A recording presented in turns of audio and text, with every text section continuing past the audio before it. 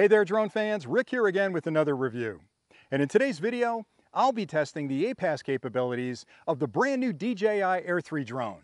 Now APAS stands for Automated Pilot Assistance System, and it's basically software that DJI has developed that uses the camera and all the obstacle avoidance sensors in the drone to constantly analyze the environment where the drone's flying. And it's looking for solid objects, but more importantly, it's also looking for holes that the drone can fit through. So when you fly into that environment, the drone already knows where those holes are, and it automatically navigates a path around those solid objects to avoid crashing. Now, it's not crash avoidance. A lot of drones have crash avoidance. That's essentially the drone finding a solid object and then pulling back so it doesn't run into it. This is much more complex, and it involves a lot of artificial intelligence because it has to analyze that environment, again, in 3D, and draw a 3D map in the environment and find those perfect little spots where the drone can fly through without banging into something. So I think it's pretty amazing. And I've tested this before. I think DJI has gone through APAS 3, APAS 4, and the Mini 3 Pro. This one has APAS 5 in it, so it's supposed to be the latest and greatest, and I can't wait to test this out.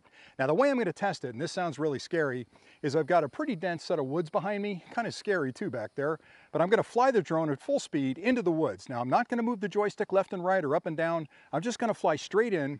I'm going to let the drone navigate through these trees, and hopefully I don't crash into anything, and I'll take a couple of passes at high speed to see how it makes out. So stay tuned and we'll give it a shot.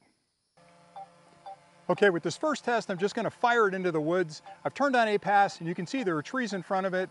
And actually, the obstacle avoidance is already complaining that it sees solid objects, but I'm going to trust the APAS to actually dodge those objects and fly into the woods. So all I'll do at this point is push the joystick forward and cross my fingers and toes. Here we go.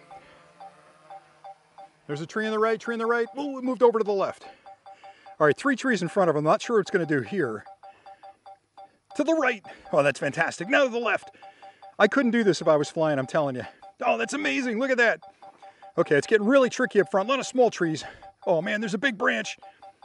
It went over the branch and through the tree. Unbelievable. Oh, it's navigating. It took a second there because there's so much in front of it. It had to analyze it. Now, here's the most mind-blowing part of the journey for me. I'm just going to pull back on the joystick, and it's going to navigate backwards out of those same woods using the rear sensors. I'm not even looking. I can't even look because I know there's a bunch of bramble behind it. It's going to have to find a way out of those woods. Oh, that's amazing. This is absolutely incredible to me. Here it comes. Look at that, it went to the left. And now it's going to the right between those trees and up and down. It's got to go down. Oh, that's fantastic. Oh, that's unbelievable. All right, so I just love technology like this. I can't control my excitement because the drone, it's smarter than I am as far as flying through the woods. All right, let me try another one. I'm pushing my luck here because this does need to see contrast. That's one thing that's really important.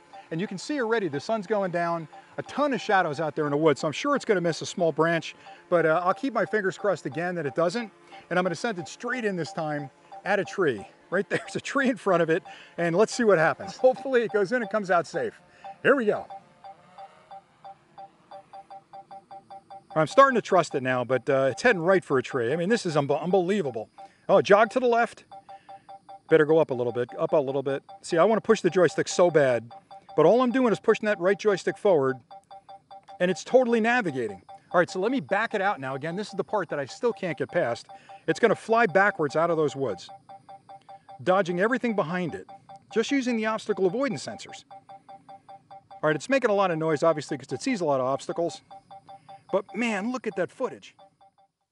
Okay, so that was super impressive, and you can see that the APAS 5.0 and the brand new DJI Air 3 does a phenomenal job of analyzing a complex environment, finding the solid objects, finding the holes, and navigating through that environment. And honestly, I would have never flown into these woods without the APAS turned on because there's so many trees and branches and things I can run into in there. I probably wouldn't have made it in 10 feet without banging into something. So knowing that the APAS is on, it's like a co-pilot in the drone where I'm going in there being a little goofy and the drone's going to go, hold on a second, there's a solid object over there and here's a hole we can get through, let's go this way. So it's your co-pilot protecting you from running into a tree. And again, I know a lot of drones have crash avoidance, and that's great because it keeps you from banging into a tree that's pretty obvious. But when you want to fly through a complex environment, it really gives you peace of mind knowing the drone can analyze that environment and avoid the solid objects. So that's pretty much all I had for today. I hope you found this review helpful. Thanks an awful lot for watching, and we'll see you next time. So happy flying.